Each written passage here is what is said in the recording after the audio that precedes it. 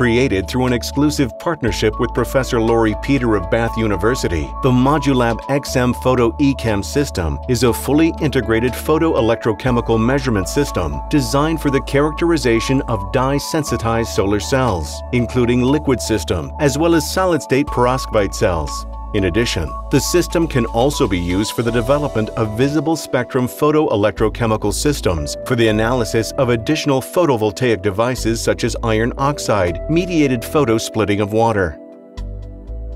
ModuLab PhotoEchem is the only photoelectrochemical system on the market enabling a full spectrum analysis and characterization of photoelectrochemical devices and materials with a fully automated data analysis package.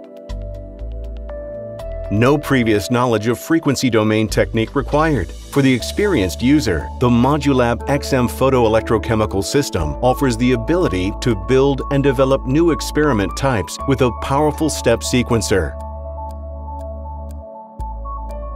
With the ability to auto-sequence techniques, the full suite of measurement possibilities, including electron lifetimes, diffusion, and trapped charge densities, are calculated in seconds following a click of the mouse.